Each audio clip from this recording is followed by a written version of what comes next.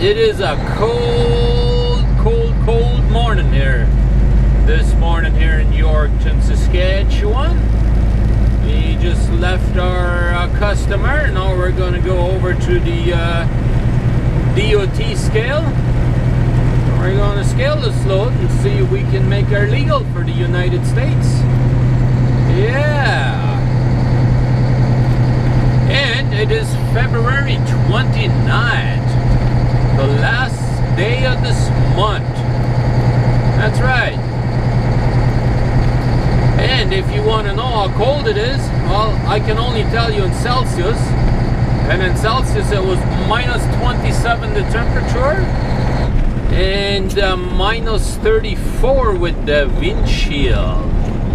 Yes, it is a cold one out here this morning. I'm telling you that much. Oh yeah. But we managed to stay warm. I never had my truck idling overnight. I just made sure I filled her up last night, and I put some additives into it, and here we are. Just had my APU unit running overnight, and then just with my bunk heater I was able to stay warm.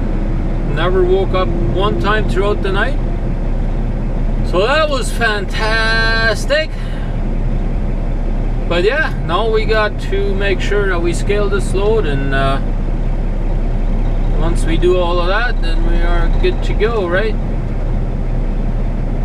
I don't know what that truck beside me is trying to do there. It's a little local truck up there. He's trying to be there in the right lane. I don't know for what reason he wants to be in the right lane there, because this is just a single lane up here.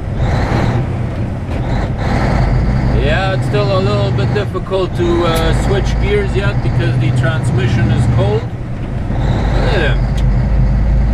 I don't get it. You gotta be that much in a hurry. You couldn't wait 2 seconds just to drive behind me, you know? Because this is just a single lane up here, you know?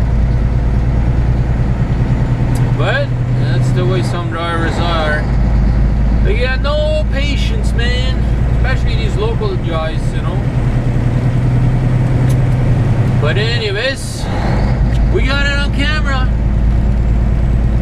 So go ahead and complain about me complaining about truck drivers. I don't care. It's the reality, man. If you're gonna do something like that on front of my camera, well, you're just gonna be the lucky one that gets on video. I don't care. Go ahead and tell me that I'm making the industry look bad. I wasn't doing it. It was that guy that did it. I was just the one that videotaped it and showed it to you guys, shared it with you guys. But that's okay. The other day I showed something about where some truck driver was doing something stupid, and somebody was mentioning on there, I'm getting sick and tired of you being so negative and making the industry look bad and this and that. Well, hey, it's not really me making them look bad. I'm just the one showing it to you guys. It's themselves making it look bad. It wasn't me making that mistake or doing the stupid things, you know? So go ahead, scream at me if you want. I don't care. I'm gonna show whatever I want, and that's it. And whatever I can. But anyways, enough of that rat. But it is a sunny day, and it doesn't feel like it's much windy out here anymore like it was last night. It got up to like 60 kilometers an hour, which is about 37-38 miles an hour wind up here last night. So just the last half an hour worth of driving, it started getting a little slick. But we made her. We made her. Here we are, right? So we made it. I already called the shop up again. I booked my truck into the shop, and hopefully this time they will be able to fix my ABS sensor. And this is going to be the third time that I'm going to be in there for the ABS sensor, you know. Come on, light change. There's nobody else coming the other way. I don't know why it's got to stay that long red. And there's really nobody else. There's nobody in the turning lane either. Oh well. I guess I'm a little grumpy this morning. I don't know why.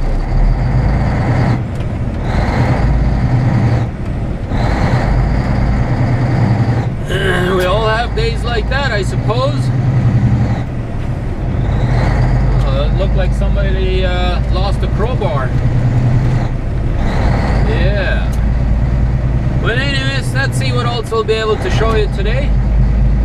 So stick around. Hopefully we will get out of grumpiness, I suppose.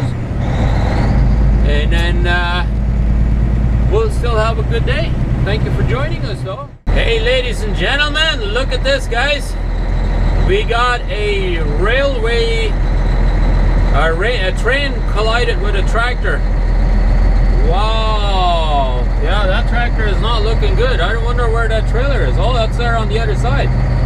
Wow, that was one of them grain haulers that had an accident here with the train. He come across the train tractor, or maybe he was stuck, I don't know. But yeah, he collided with the train, or the train collided with the grain hauler up here. So that's not looking too good, guys. But figured I would show you that a little bit. We'll be right back. Well, guys, I am definitely in Manitoba now. Matter of fact, we've been going for a good while already. I just haven't videotaped anything. My cousin, he had gone over to Paraguay for a visit, and he just got back. So he called me, so we were on the phone for a good long while. But I did show you that little accident up there earlier there with the train up there. And I hope everybody is okay in there. That was a bit sad to see, but it does happen every once in a while, you know. It really does. But yeah, we're only about 46 kilometers away from Highway 1. And in total, we're only 218 kilometers from home. That's right. You got this four-wheeler here trying to pass me here. I don't know why. But I guess he thought he could make it, and I guess he will, but oh well. Anyways, yeah, we are going to be home here before you know it. Roads are a little bit wet because they've been putting some gravel and salt and all that stuff down, so you know how it goes in winter time, you know, it sprays all over. And because they've been putting some gravel on there, I hit well, I was meeting another truck was going the other direction because it's two-lane highway up here. A rock hit my windshield up there. Now I got a spot up there, so that's not very good, but oh well. Luckily the Volvo glass is not very expensive. That's my bonus on it. But anyways, we are just giving her today. We're trying very hard anyways. I want to get home as soon as I possibly can. I got a lot of paperwork to do because this has been a super long trip. I got more than 10,000 kilometers on this trip. So yeah, that's a lot of miles. 6,400 plus miles by the time I get home. And that's only on this one trip. Remember, I did take a reset at home, but my trip didn't end because of that. My trip still was continuing. I only did a reset at home so that way I had hours to go. But other than that, we've been working really hard here the last week and a half. Matter of fact, I think we left on a Monday, and then we did that Iowa trip. Went to Toronto, and then from Toronto, we went home, did our reset, And then we went all the way to British Columbia and back home. So that is a long way, I guarantee you that. But it's been a much needed miles too. I really did need those miles. So now that should give me a good paycheck. It really should. Just keeping an eye on this big truck up here. He was trying to pass me, but I guess he figured he wouldn't get up enough speed to pass me, so he's backed her down. But this passing lane is going to be ending here very soon, so yeah, I guess he ain't going to pass me here now. I guess he's going to have to wait till Highway 1, but I would have slowed down if he gotten up a little bit more, but then he decided to slow down, so oh well, that's okay.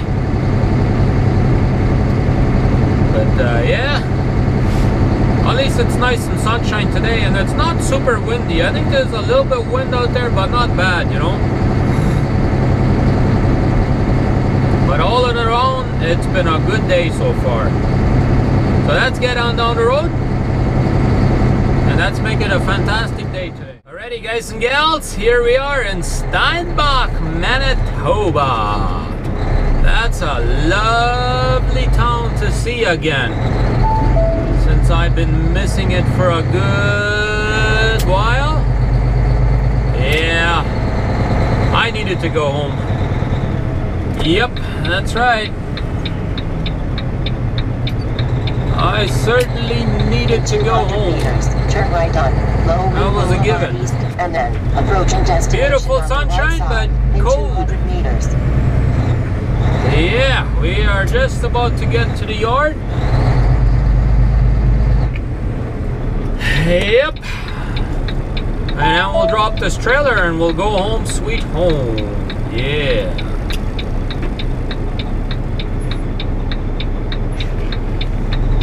Alright, this guy wants to let me go over. Nice of him to do that. I waved him to go over, but he said, no, you can go. So I said, all right, guess we'll go. That's right. Approaching destination in 100 meters on the right side. Yeah. Well, guys, it looks like we are the lucky one today again. Look at the dirty truck. Yeah, we have dropped our trailer now and went home and dropped everything at home off. I mean, look at all this dirt up here. Man, there is a lot of gravel on here. Look at that. Wow. So we're gonna wash that all off. So let's get in the wash bay before it cools off too much. Well, guys and gals, I am sitting here at home in the sofa, just relaxing.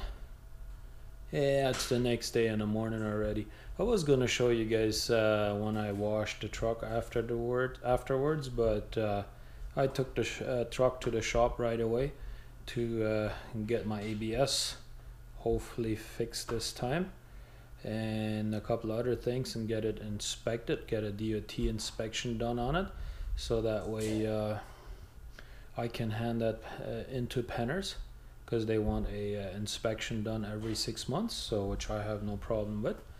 I just wanted to get it done at my shop over there, because they got licensed to do safeties as well. So and they said they're okay with that as long as it gets inspected and we bring in the paperwork. So I'm getting them to do that right now. And hey, look at that. It's a beautiful sunshine out there this morning, and I don't know if you guys have noticed, we got ourselves a little bit of a haircut. Yeah, we like to look somewhat professional. Yeah, my cousin, she does you know, hair salon and stuff. So anyways, we're gonna close this video for today. I hope you enjoyed it, and we'll be back tomorrow at 2 a.m. Central Standard Time. Remember guys, we are 7 days behind. Give me a big thumbs up, share the video, and if you haven't subscribed, hit that subscribe button right there in the corner. Would love to have you on board. So with that being said, hey Jack. Have a good one.